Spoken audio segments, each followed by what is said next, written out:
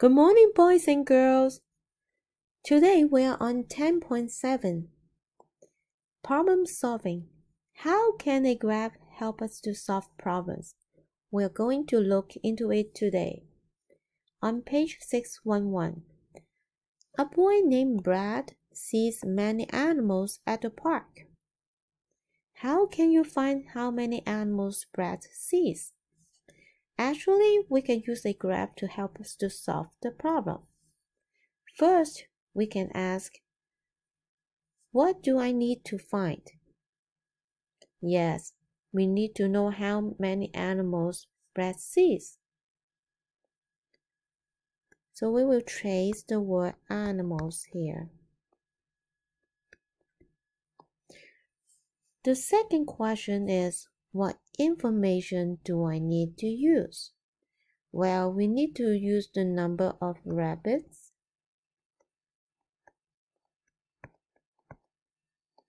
birds, and deer in the picture. Now, I will show you how to make a bar graph. Watch me. First, I can count how many of one kind of animal. Then I can color in a bar to show that number next to the animal's picture. I can do the same to the other two animals. Let's look at the picture. There are 1, 2, 3 rabbits in the park. I will color 3 boxes on the graph.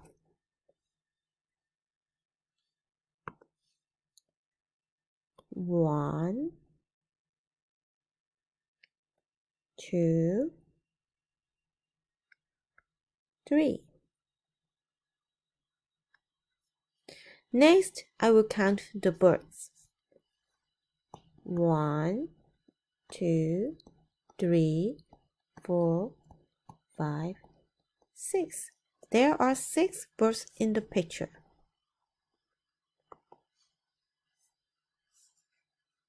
1, 2, 3, 4, 5, 6. Last, I will count the deers. 1, 2. There are 2 deers in the park.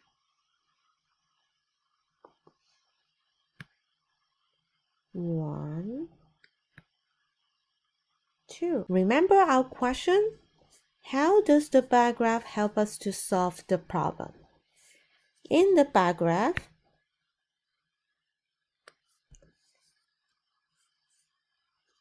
I can see how many of each animal there are. So I just have to add those numbers together to find how many animals Brad sees. So there are 3 rabbits, 6 birds, and 2 deers. 3 plus 6 plus 2 is equal to 11. Alright, let's try another problem. Page 612. Make a graph to solve. Before you read the word problem, try keep these 2 questions in mind. What do I need to find? What information do I need to use? Now let's read the word problem. Number 1. Jake has 4 more train cars than Ed. Ed has 3 train cars. I'm going to put the information about Ed on the graph first. And I will underline the sentence to make sure I solve this part of the problem.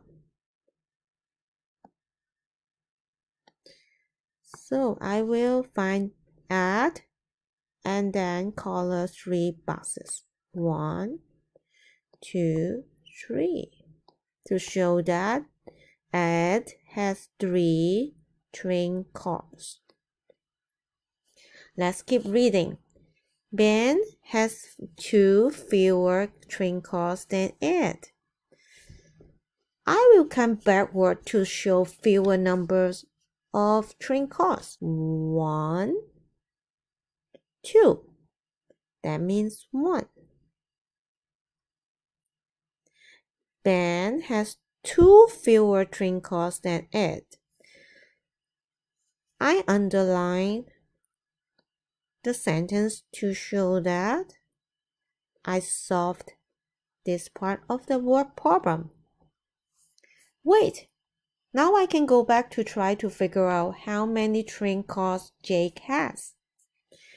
Jake has 4 more train cars than Ed. So I will count forward to show a greater number. First, I will draw the same number of train cars.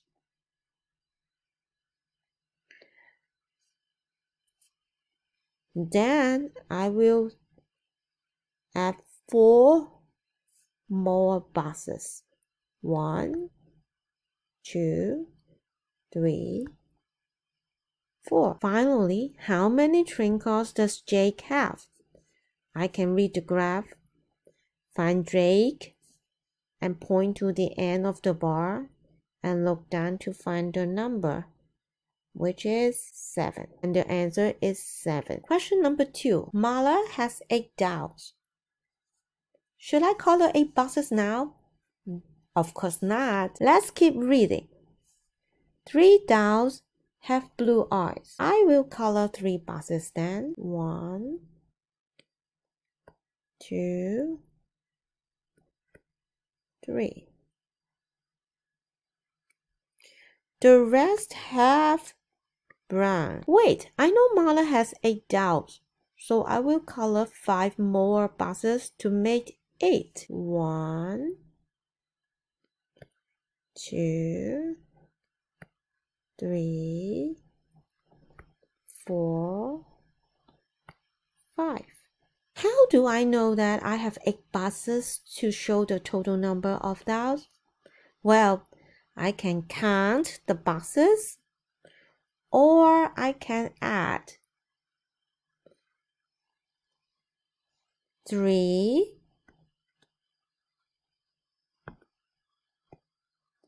plus 5 is equal to 8.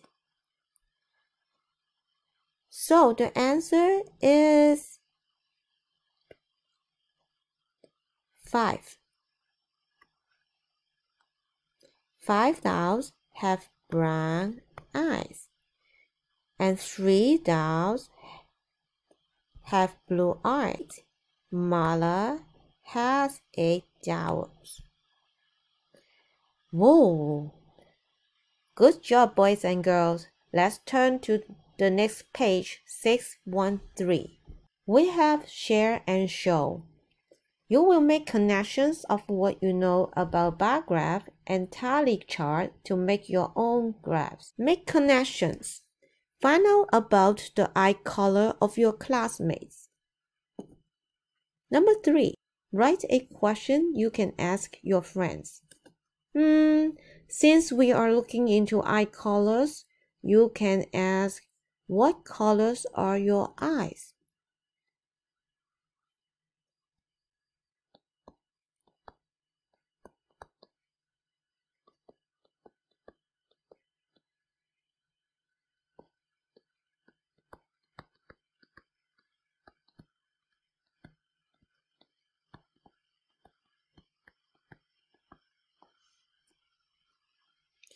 Question number 4.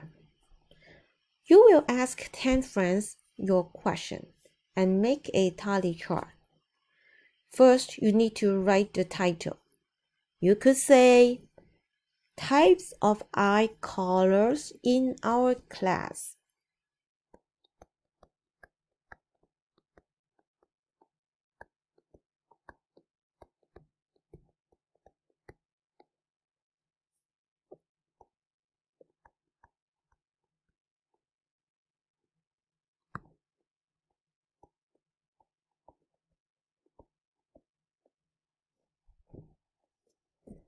Then you can write down different eye colors. Remember, you just need to ask 10 friends.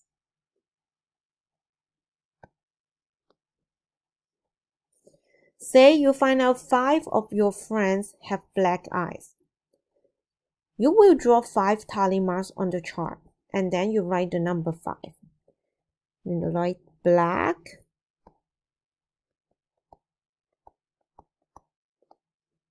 then you draw the tally marks 5, then you write the number 5.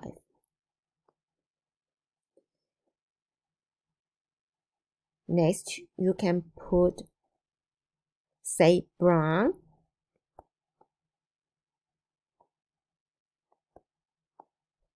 And then you will ask more friends and see how many of your friends have brown eyes. You will write the number here and draw the tally marks here. But remember, the total number of friends you asked will not be greater than 10. Alright? Okay, after you finish the graph, after you finish the tally chart, you can move on to question number 5. Use the tally chart to make a bar graph. First, you need to label the bar graph on the side. You can write eye color.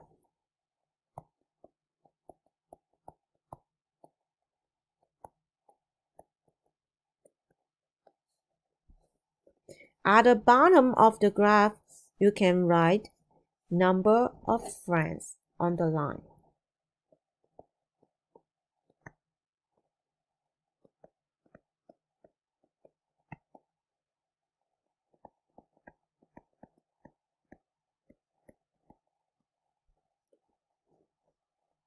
You also need to write the title for the bar graph, label the boxes. If you have 5 for black eyes, you are going to color 5 boxes.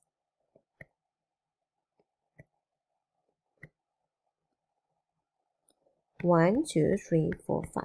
You're going to color them. Alright, this is how you transfer the information from the tally chart to the bar graph. Alright, you will finish the rest. After you finish number 4 and number 5, you are going to answer the question for number 6. What did you learn from the graph? Once you finish this page, you can turn to page 614. On your own, what is your favorite fruit? Nina asked 20 children this question.